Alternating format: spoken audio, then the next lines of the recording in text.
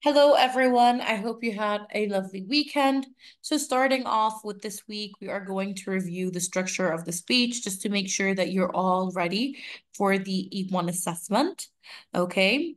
So, we're going to discuss the structure of the speech. In addition to the TSR, we're going to review the essential vocabulary words, all of which are very important.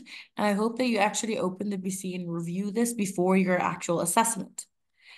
After this lesson, we're going to look at our formative notebooks and discuss the outcome and how to study.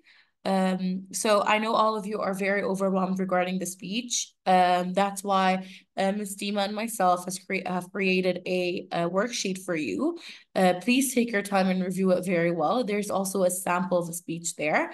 It's very important not only just to look at your formative feedback, but also to look at someone else's feedback. That's why we're going to do peer evaluation for you to take a look at each other's work, reflect on your knowledge and understanding of writing a speech. You will also going to fill a paper indicating what should be mentioned in a speech and what should not. Okay, so please open this. It's very important. Read the paragraph below and place punctuation marks. You need to practice on your punctuation marks. I think one of the most common errors that Ms. Demon and I found would be the lack of punctuation marks or the incorrect punctuation marks. So please take your time to review them, and you can find them on the study guide.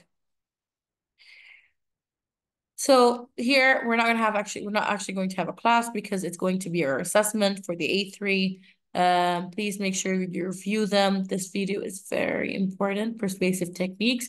They are going to follow you until the rest of your life. Okay? Why? Because we need to learn how to be persuasive. It's not just skill that you learn for English. If someone asks you something and you actually need to provide a convincing stance, you need to use persuasive techniques based on the Forresty direct address, okay, anecdote, perhaps tell them a story, all of which are very important. I'm sure you're exhausted of this unit, and it's a lovely IDU unit. Most of you have enjoyed it.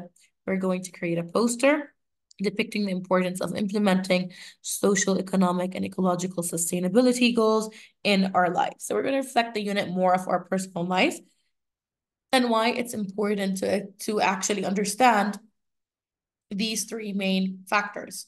In other words, they're also called the three bottom line, and you're going to learn later on what is meant by the triple bottom line in INS. And now the fun part begins, the introduction to Unit 4, the unit that you've all requested.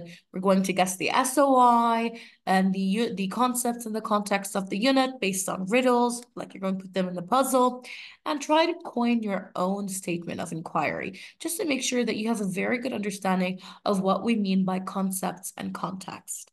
Okay? So I hope you have a lovely weekend, and I can't wait to introduce Unit 4. I think my favorite class is going to be Unit 4, the introduction. If you have any questions or concerns, don't hesitate and send me an email.